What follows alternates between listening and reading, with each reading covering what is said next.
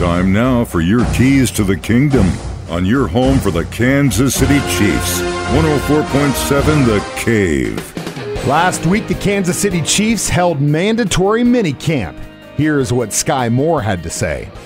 Really just making that next step, just being myself. I'd say last year was a lot of like knowing getting here, knowing the culture, knowing the playbook, and getting a hang of how people do things around here. So now I get to show my natural ability and just show why they drafted me.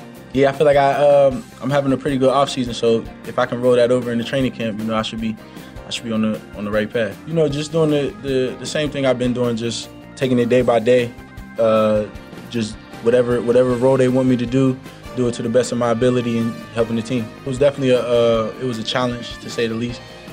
But coming into year two, I feel like I definitely got the hang of everything. Like I said, like just knowing the playbook, knowing like what Pat likes, what Coach Reed likes, what Coach Nags likes, and just being able to be a Chiefs receiver versus being, the rookie. It's hard to explain, but like all the little things like that really Pat wants, like coming out of breaks, or when to look, or when to be there, or what speed to run it at. Like the little like details of being a receiver. So I felt like I knew what I needed to improve on. Like I found that out late, like early in the season last year, and I've been waiting on off season for a long time because I knew what to correct.